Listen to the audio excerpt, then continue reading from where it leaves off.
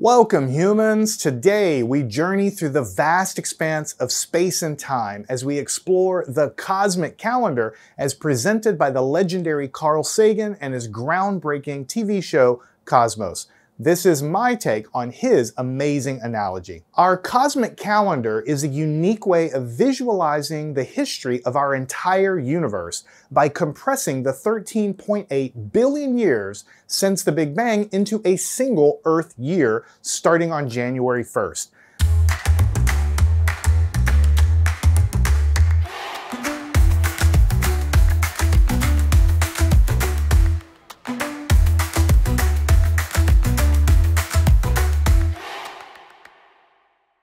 Now, imagine that everything that has ever happened in the entire universe has been compressed into a single Earth year, with January 1st being the Big Bang to the end of the year being present day. So let's begin our journey on January 1st, which is the moment of the Big Bang.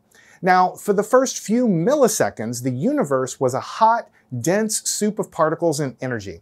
But as time progressed, the universe underwent rapid expansion and cooling, eventually giving birth to the fundamental forces and elementary particles that we know today. Now let's fast forward to March 15th in this cosmic calendar. This would be when the first atoms began to form. These were primarily hydrogen and helium atoms, which are the lightest elements in the whole universe. Now, it took another 200 million years for the first stars to ignite and begin to shine, bringing light to the darkness of the cosmos. These early stars were massive, burning brightly and fusing heavier and heavier elements into their cores. Now let's move on a little bit to April 1st in our cosmic calendar.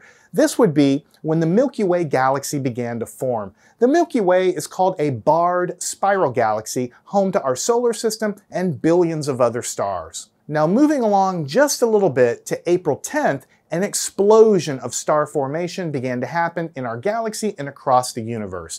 These early stars, again, were very massive and short-lived, burning brightly, again fusing heavier and heavier elements in their cores. Moving on just a little bit in the cosmic calendar, we come to May 11th. This is when the first galaxies in our local neighborhood begin to form in their current shape as stars and dust and gas come together under the influence of gravity.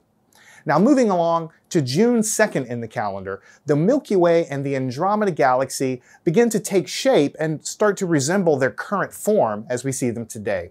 Now these two galaxies are the largest members of what we call the local group of galaxies, which is a collection of more than 54 galaxies, more or less weakly gravitationally bound. Moving along a little bit in the calendar, close to midway through the year, we come to June 11th. The first supermassive black holes are formed.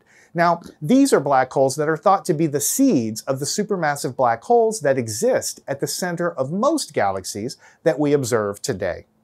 Moving along just a little bit, we come to July 1st in the cosmic calendar. This is when the first quasars are observed. Now, what exactly are quasars? Quasars are incredibly bright and distant objects powered by supermassive holes in the center of galaxies. Near the end of July, we come to July 21st. The first globular clusters are formed. Now, these globular clusters are dense collections of stars that orbit the center of larger galaxies.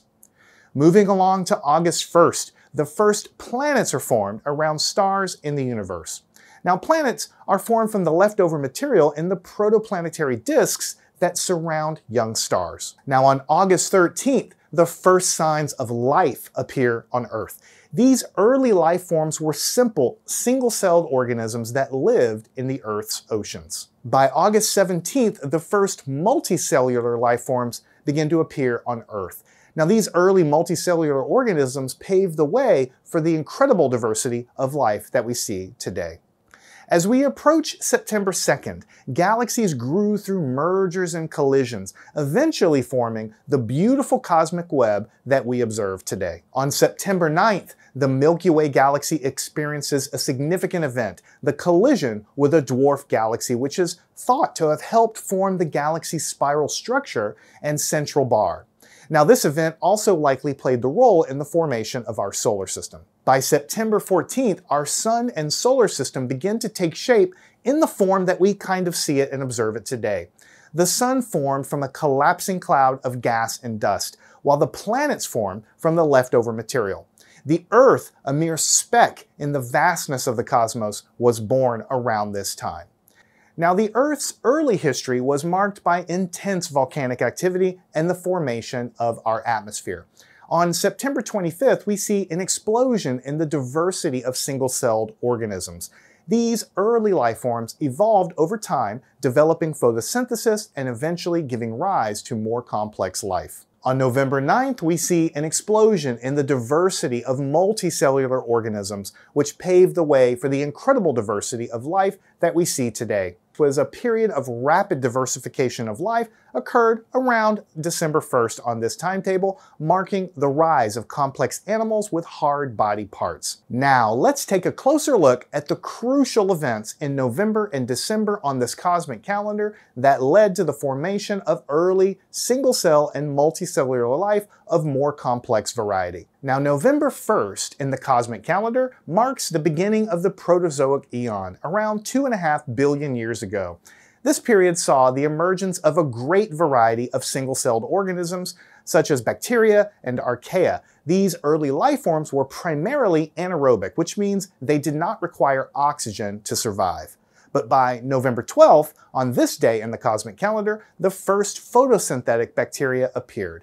These organisms were capable of converting sunlight, water, and carbon dioxide into energy, producing oxygen as a byproduct. Now, this process eventually led to the oxygenation of Earth's atmosphere, setting the stage for more complex life forms to evolve. Here we arrive at November 15th, around 1.5 billion years ago. The first eukaryotic cells emerged. Now, these cells contain a nucleus and other membrane-bound organelles, making them more complex than their prokaryotic counterparts. Eukaryotic cells are the building blocks of all multicellular life, including plants, animals, and fungi. On November 18th, sexual reproduction is believed to have developed around this time in the cosmic calendar.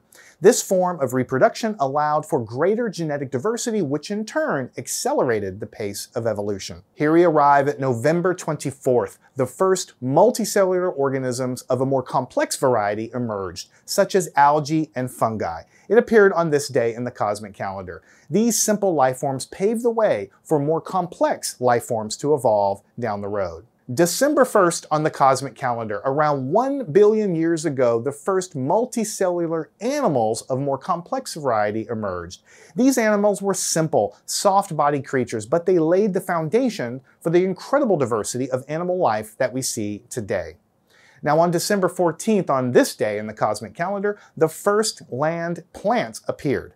These plants played a crucial role in further oxygenating the atmosphere, making Earth's environment a little more suitable for life on land. December 17th, the Cambrian explosion, a period of rapid diversification of life, began on this day in the cosmic calendar.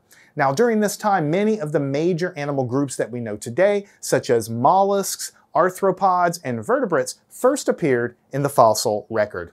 Now, by December 21st, the first vertebrates with jaws, the ancestors of modern fish, appeared on this day in the cosmic calendar. This development allowed for more efficient feeding and paved the way for evolution of other jawed vertebrates, including humans. On December 23rd, around 360 million years ago, the first tetrapods, or four-limbed animals, appeared. These early tetrapods were ancestors of all modern amphibians, reptiles, birds, and mammals. We're getting close to the end of the year. Here, on December 26th, on this day in the cosmic calendar, the first mammals appeared.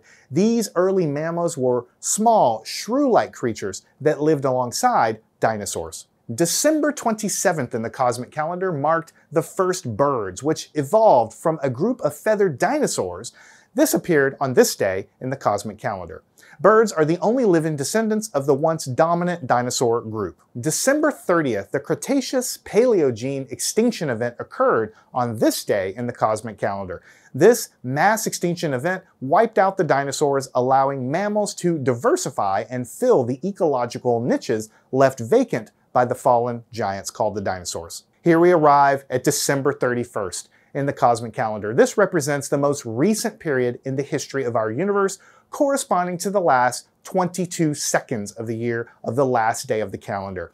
Now, during this time, numerous significant events have taken place, shaping the world as we live in it today. Here's a more detailed breakdown of what happened on December 31st in the final seconds of the cosmic calendar. 11:59 and 44 seconds p.m. The first anatomically modern humans emerge in Africa.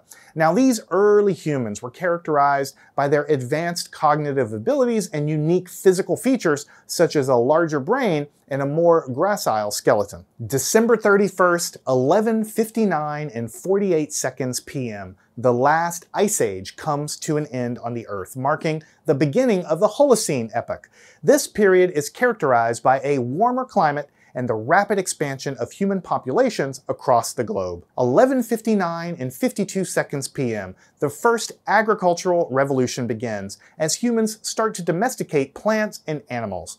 Now, this transition from hunter-gatherer societies to agricultural societies laid the foundation for development of complex civilizations. 11:59 and 55 seconds p.m. The first civilizations emerge in Mesopotamia, Egypt, and the Indus Valley.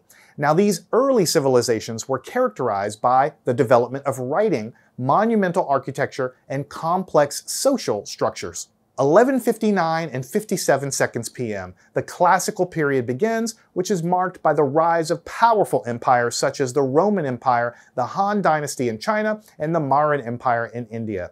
These periods saw significant advancements in science, philosophy, and art. 11:59 and 58 seconds p.m. The Middle Ages began, which was a time of significant political, societal, and economic change in Europe, the Middle East, and Asia. Now, during this period, the Islamic Golden Age and the European Renaissance laid the groundwork for the scientific revolution and the Age of Enlightenment. Here we arrive at 11:59 and 59 seconds p.m. The Industrial Revolution begins, transforming the world through the development of new technologies and the rapid growth of industry. Now, this period saw significant improvements in transportation, communication, and the standard of living for many people across the world. At 11:59 and 59 p.m. a little bit later, the digital revolution begins as computers and the internet transform the way we live, work, and communicate. This period has seen rapid advancements in information technology and the emergence of a societal, globally interconnected society. In the final seconds of the cosmic calendar, humanity has experienced an incredible journey. From our humble origins as hunter-gatherers to the complex, interconnected world that we live in today. As we look to the future, we can only imagine what wonders and challenges the next seconds will bring. Now, I don't know about you, but I absolutely love looking at the history of the universe this way. I love the way the original Carl Sagan put it together, and he had his way of doing it. This is my little take on the same kind of idea. But it helps me encapsulate what has really transpired in this universe. So, if I tell you the universe is this many billion years old, we have absolutely no conception of what that means. I don't. I mean, I know it's big, but anything beyond maybe a few million, I just can't even conceptualize. But putting it into a calendar like that, and knowing that the Big Bang starts on January 1, a few months later atoms form, and then galaxies form, and everything that we think of as history only happens in the very last day, in the very last few minutes of the calendar. That just brings it home how grand the universe actually is. I find that absolutely fascinating. And I encourage you to think through it and really try to visualize how the universe must have unfolded using this calendar kind of as a benchmark. Now, I want to thank you for joining me and hanging out with me today in our journey through the cosmos. Until next time, keep looking up, keep wondering about the mysteries of the universe, stay curious, and please drop me a line and let me know what you think. Learn anything at mathandscience.com.